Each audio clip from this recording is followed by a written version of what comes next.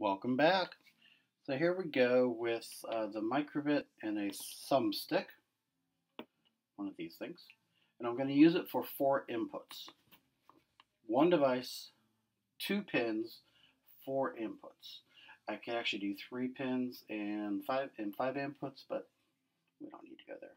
And again, quick refresher, a thumbstick is actually 2 of these kind of things, variable resistors, potentiometers that are dials.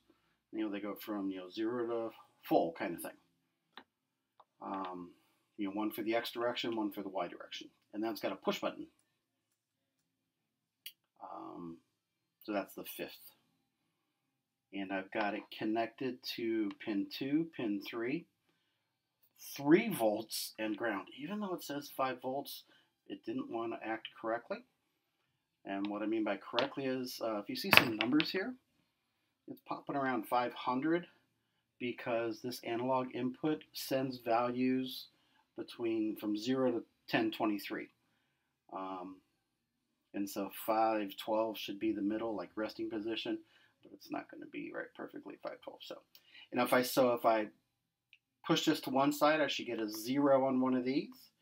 Push it to the other side, I should get a 1023. 0, 1023 kind of thing, right? Okay. Well, I'm going to use those, left is 1 input, right is 1 input, up is 1 input, and down is 1 kind of thing. So I've got my trigger device. That's just showing us the values that are on it. And then I have plugged into pin 0 a little LED strip. I'm going to make it do 4 different things. This LCD, 1602 LCD, is an I2C device, so it is plugged into ground and power, but then pin 19 and pin 20. Pin 19 goes into the SCL, and pin 20 is the SDA. All right, is everything? Did I tell you everything? Okay, here we go. So if I 4 directions, north, south, east, and west, should send me to different colors. So I went to the right, and that in my code says do red. I went to the left, and it says you hear the cricket? I don't know why it's doing that. Maybe there's someone out there much smarter than me that can tell me why that's doing cricket. So there's 1 input, 2nd input. Down is a 3rd input. That should be a different color, green. There should be red, yellow, green, blue. Hopefully you can see that. So there we go. That's 4 inputs from 1 device, which is nice, and 2 pins. Oh, I didn't tell you. My microbit is connected to an expansion board, and it's a KittenBot brand expansion board. I have a bunch of different ones. I have KittenBot, I have Elect Freaks, I have a Cricket from Adafruit, and I have Makerbits. I just like seeing the variety of things. Oh, I also got Electrify expansion boards. And you use expansion boards for 2 reasons. 1, to get it more pins than just 0, 1, 2, and 3. And 2, sometimes you need 5 volts. This didn't need 5 volts for some strange reason. It didn't like 5 volts. So, I don't know why. Because this actually says it's 5 volts. But when I used 5 volts, the numbers were all wrong. So there's 4 inputs. 1, 2, 3, 4. Now I'll show you the code that I did to play with 4 inputs. You have to go get some extensions. So the first extension is, because I have that LCD on there, we need an LCD extension. So you go to extensions and either search for 1602, or 1602 LCD, and I've just used the MakerBit one. Roger Wagner made that one. Bring it in. You have to tell it that you have an LCD hooked up somewhere. Usually address 39, that's the default, is right. And then there are also some, blocks to tell it what to show on the LCD and where to show them. An LCD is 1602 LCD is 16 characters, 2 lines. So I had to tell it where and what to show. because I'm putting a strip of neopixels on here, you have to go get the neopixel extension. Boom, neopixels. Click that. Here's neopixels. Again, you have to tell it you have a strip of neopixels and what pin they're on and how many you have. Now, that variable can be anything. They automatically call it strip. The first time I brought it in, it was just called strip. The second time you want to bring it in, it would be called strip too, because I could put another set of LEDs on here of neopixels. Okay. And then in the code, I made a variable. Oh, yeah, I made a variable so that data that came in from my toggle switch, the numbers that come in, I sent them into 2 different variables.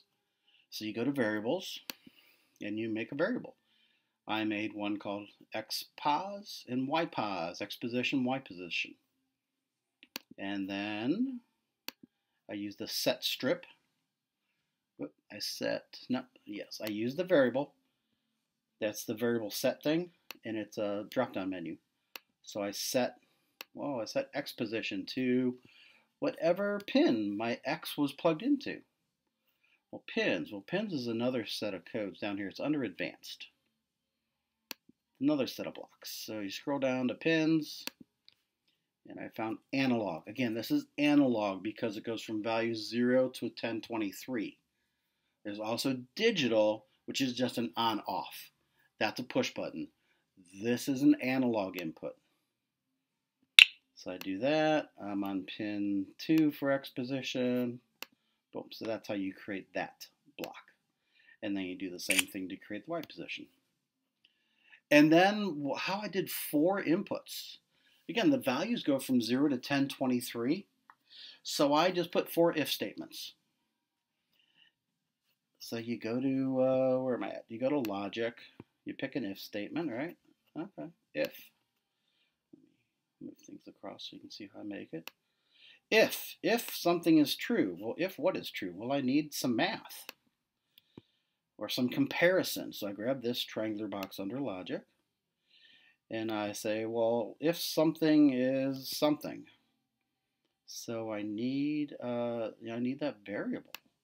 If my X position number, again, that X position is a number. And let's say it's greater than, and again, the maximum it can be is 1023. So pick a number smaller than that. Doesn't matter what you pick. The middle is about 500. So as long as you go, like bigger than, let's say 600, you should be fine. So I just picked 900. That's what I used. I could have picked 8, could have picked 700. It's when I, toggle to the right that I'm getting bigger than that. And then what should happen? Well, then we should show red. And then I went the opposite side. Less than. Let's go less than. If I go to all the way left, I should get 0. You don't really want to use 0 and 1023. You want to use values close to those. You might want to try it. So if I get less than 300, we should go yellow. That way someone doesn't have to take it all the way over to the left before it'll change. And then same thing for if the Y is greater than 900, if the Y is less than 300. Just change the colors. So, oh, I forgot to show you how to put it in there. Oh, then you just grab it and drop it in. And then I needed to have something happen. If X position is greater than 900, do something. Well, I just picked this block. Show color. The thing with neopixels is you don't just set a color, you have to also show the color. And then there's drop-down menus. So that's how I built the if blocks. I just copied, pasted them, and switched up which position, what value, greater than, less than, and then color. So that's using one device on 2 pins for 4 inputs. Play with it.